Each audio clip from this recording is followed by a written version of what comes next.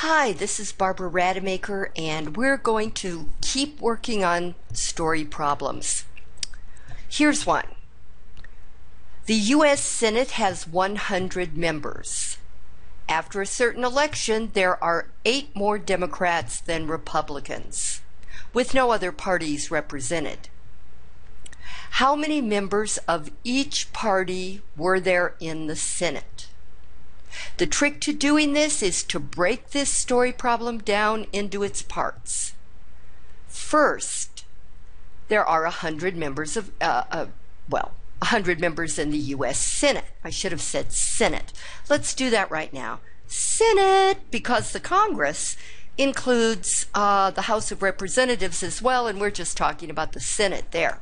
So there are 100 members of the Senate, and we're assuming there are no independents and no Green Party and nothing else but Democrats and Republicans. Okay, those are the only 2 parties represented.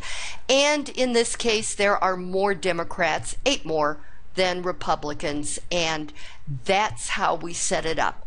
100 members all together, and they're divided up into Democrats and Republicans. And there are more Democrats than Republicans. That's the whole idea. And we want to know how many of each party there are. How many Democrats, how many Republicans. Okay. Well, we're told in here that there are 8 more Democrats than Republicans. So notice that the number of Democrats is based on the number of Republicans. 8 more than the number of Republicans. How many Republicans are there? I don't know. Ha ha. I am going to let X equal the number of Republicans. Well, if there are X Republicans in the Senate this particular year that we're talking about, and there are 8 more Democrats than Republicans, there must be X plus 8 Democrats.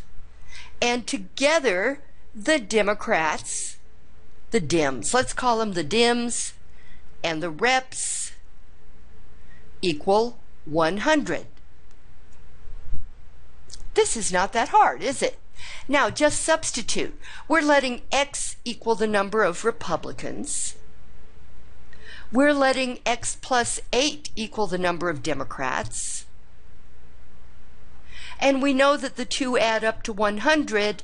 Now all we have to do is solve this equation, which really doesn't look like the hardest equation in the world. And we got this just from breaking the story down into sentence by sentence. What are the main ideas? The main ideas there are 100 members that are divided up into Republicans and Democrats. How many of each are there? Okay, so that's really all the information we have. Now I'm going to add like terms. 1x plus 1x is 2x. So I'll have 8 plus 2x equals 100. And then the first thing I'm going to do is get the x term, the variable term, by itself. This 8 is added on to it, so I'm going to add the opposite of 8 to both sides of the equation. 8 plus negative 8 is 0, leaving me with 2x. 100 plus negative 8 is 92. Now I have one variable term on the left, one constant term on the right. We call pure numbers constants. Let me move this now, move it up a little. 2 is multiplied by the x, and so to get rid of that 2 and just get x by itself, I'm going to do the opposite of multiplication, which is division. This will leave me with x on the left, and I've got to divide 2 into, oops, I've got my calculator. Why don't I use the calculator? I'm going to come over here and turn it on. And again, and say 92 divided by 2 enter, is 46. So x equals 46. Now, because it's a story problem, I have to look back at the original statement of what I let x equal. All right, x is the number of Republicans, so there are 46 Republicans. I'm going to fill out the answer box right here. There are 46 Republicans. If I were actually in my math lab, I would type 46 in the answer box. Okay, now, since the number of Democrats are x plus 8, I have to add 8 to 46. Since x is 46, this is going to be 46 plus 8, which is 54. So there are 54 Republicans, Democrats, 54 Democrats, 8 more Democrats than Republicans. Okay, and we have conquered this problem. It wasn't that hard, not when you break it down. Okay, here's a different kind of story problem. It's a problem that you saw in pre-algebra, so you may not even remember it. We're going to go over it again. An insecticide contains 67 centigrams of inert ingredient. All right, inert means it doesn't do anything. It's just there to take up space. All right, so insecticide contains 67 centigrams of inert ingredients for every 1 centigram of active ingredient. That is the stuff that actually kills the insects. So, you've got 67 centigrams of inert material right there. You've got 1 centigram of insecticide, so altogether you've got 68 centigrams. All right, now you've got more of the inert material than you do of the material? No, active. Okay, those are supposed to be containers. They're not very convincing, are they? But together you've got 68. If you've got 67 inert and 1 pure, then you've got 68 altogether. So this is the ratio of inert to active. Okay, now, somebody brings you 408 centigrams. All right, I didn't finish reading the problem, did I? Let's go back to the beginning. An insecticide contains 67 centigrams of inert ingredient for every 1 centigram of active ingredient. So we decided that in a group of 68 centigrams, there are 67 inert and 1 active. All right, now, if a quantity of insecticide weighs 408 centigrams, how much of each type of ingredient does it contain? So knowing that you have this 67 to 1 ratio, somebody brings you 408, a container of 408 centigrams,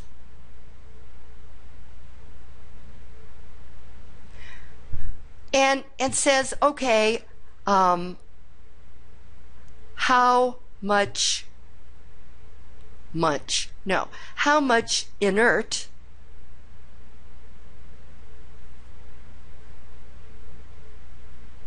and how much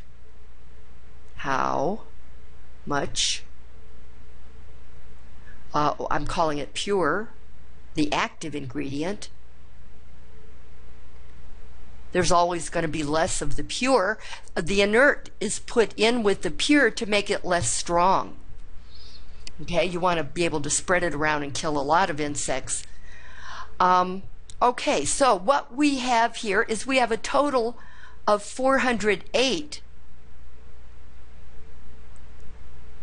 centigrams, and we have a total of 68 centigrams. We know how, there we go. We have a total of 68 centigrams. Let me write that better. We know how this is divided up, 67 to 1. We need to find out how this is divided up. So this is how we're going to do it. It might be easier to find the pure stuff first.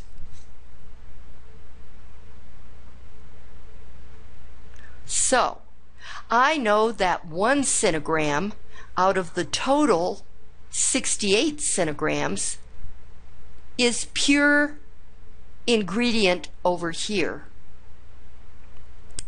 How much of the 408 centigrams is pure? So I set this up the same way. 1 pure to 68 total equals X pure to 408 total.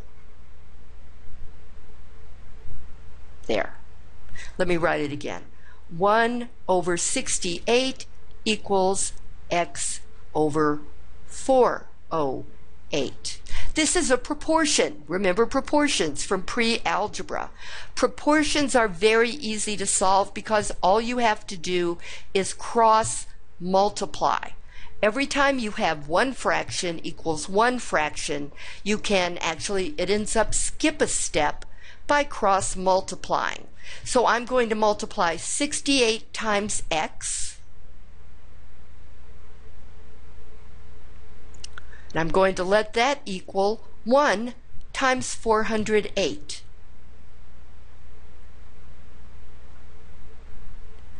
Then, to solve for X, I'm going to divide by 68 and divide by 68 and use my trusty calculator over here. Turn it on. Clear it out. I want to know 408 divided by 68 is 6. So X equals 6. I now know that 6 of these centigrams are pure material. How much is inert? Well, that would be 408 minus 6, right? Because if there are 408 centigrams altogether and 6 of them are the pure material, then the rest is all going to be inert. So the inert is going to be, well, it doesn't matter, does it? Because look, that's not what they're asking for. All they're asking for is the centigrams of active ingredient. And we found that when we found X. When we found X right here. Okay. So, we're going to have 6 centigrams of the active ingredient. Now, how did we do this? We said, okay, I've got this small batch of insecticide, 67 grams of it are inert, and 1 centigrams of it are inert, and 1 centigram is active. Altogether, there are 68. Now, if somebody brings me a big clump of 408 centigrams of the same exact kind of insecticide, we're going to have the same ratio going on there of inert ingredients to active ingredients. So what do? All right, since 1 centigram out of the 68 total centigrams is active, that same ratio is going to be true with the 408. So we set it up like, moving the sheet of paper again, set it up like this. 1 centigram out of 68 centigrams is pure. I don't know how many centigrams out of 408 is pure, and then I saved this. Okay, found out X equals 6 centigrams. Okay, I'll talk to you later.